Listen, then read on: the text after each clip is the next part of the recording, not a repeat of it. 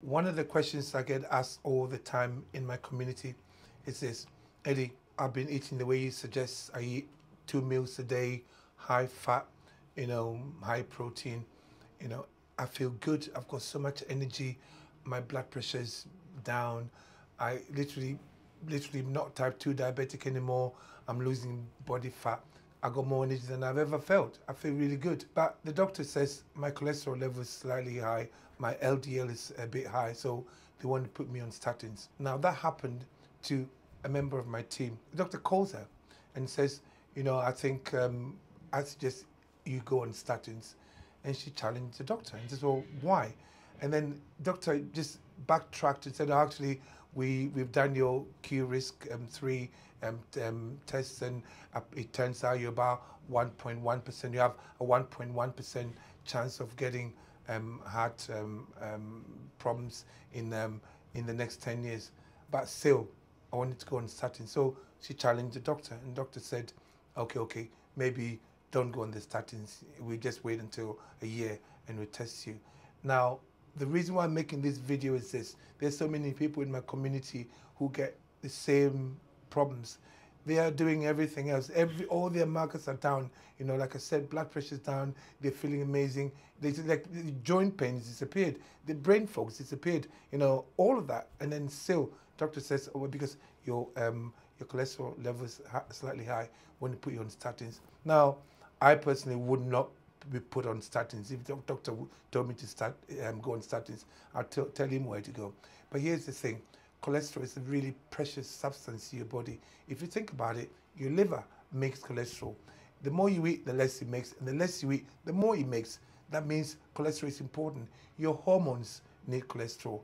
Your brain needs cholesterol. In fact, cholesterol is needed for healing. Whenever you hurt yourself, cholesterol is needed. So cholesterol is a precious substance to your body. So why would you, decide that somebody's got high cholesterol and every other thing about them is good? It's functioning normally. Arteries are fine. Everything about them is fine. The blood pressure is fine, but the cholesterol level is high.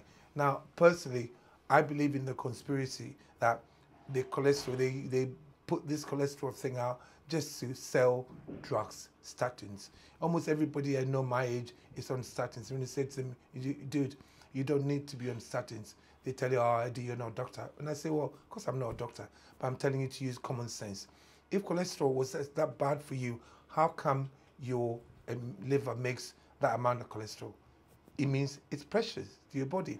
Now, I changed my diet. In fact, this lady, she's fit. She eats the way I eat. Her diet's carnivore. She's buzzing. You can see she's a personal trainer. Blood pressure, everything else is fine. Apart from, the cholesterol. Doctor says you got to go on statins.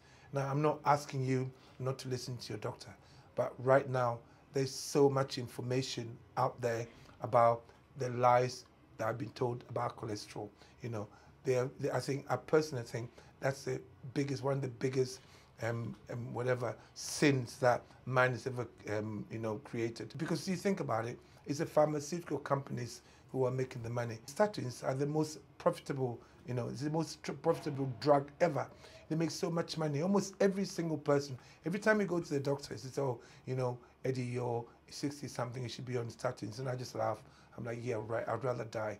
And I would rather die than take the statins, because it's a playbook. When I was a nurse, when I was on the wards, everybody over 50 was on statins.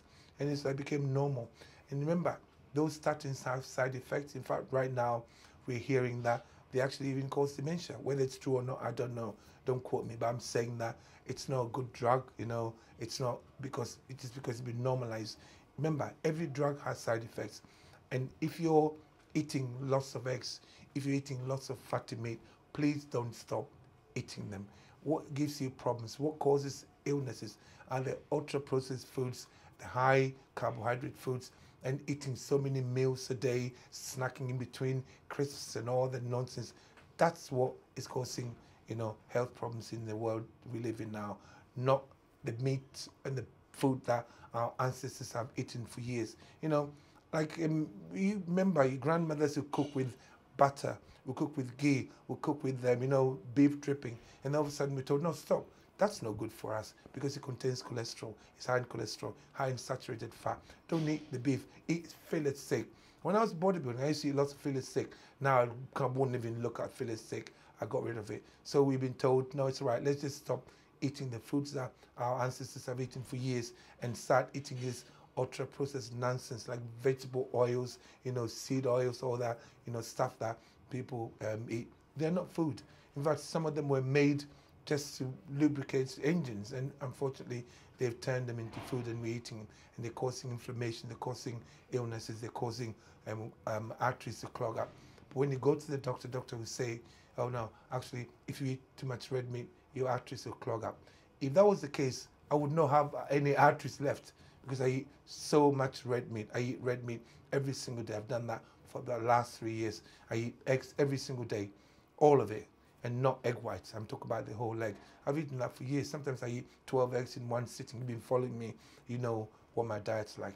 And I feel the best I've ever felt. By the way, if you're sitting there thinking, hang on, this old African guy with a grey beard is actually making some sense. If only I could ask him questions every week and get him to sort me out. Well, I've already built that for you. It's called Abu Crew, my private community. And at the time I'm recording this, we got over 10,000 members from all over the world inside. Some of them joined just to hear me shout at them in Zoom calls, and apparently they like it. Everyone in there is using this same hormone-first approach to lose fat, feel better, and actually feel like themselves again. No calorie counting, no gym membership required, and no special low-fat cereal bars or whatever these idiots sell. Inside, you'll get the full 90-day roadmap, my insulin-friendly grocery guide, meal plans tailored to you, recipe videos from my daughter and my wife, who, by the way, are Michelin level compared to me boiling eggs, and a weekly live Q&A call with me, where I answer real questions and don't hold back. It's a one-time fee, no upsells, no fluff, just the straight-up truth, support, and plan you've been looking for. I built this because I'm in my 60s now, and I've had enough of the industry selling people confusion while they make billions. So if you're ready to take the next step, just scan the QR code on screen or click the link in the description. What I'm trying to say is this. Our medical professionals have been trained wrong.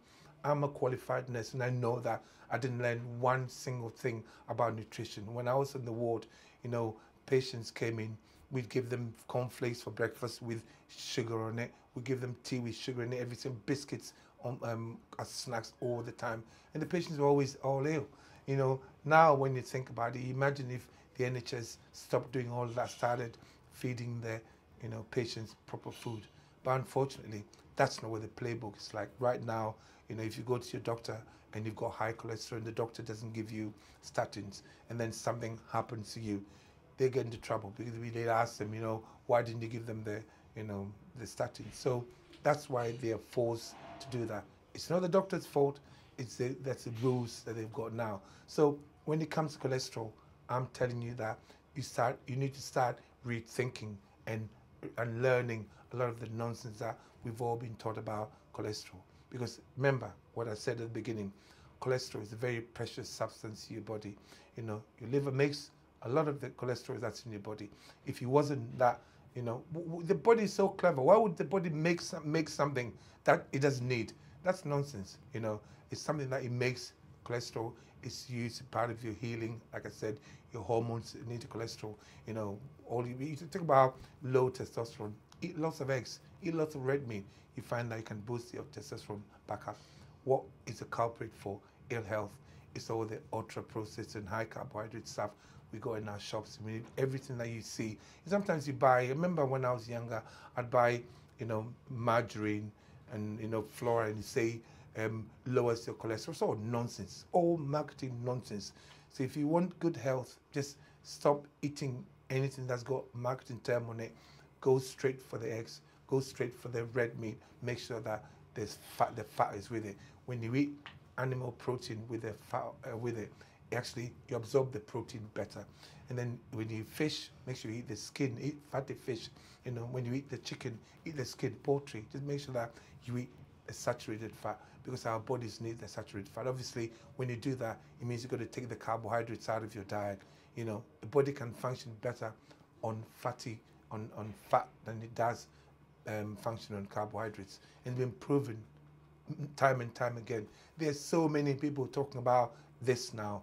So if you haven't heard anybody talking about, cholesterol is actually good for you, please just look around. There's so much information. If you come to my social media, I've got so many testimonials from people from all over the world saying, Eddie, I feel amazing. I feel amazing.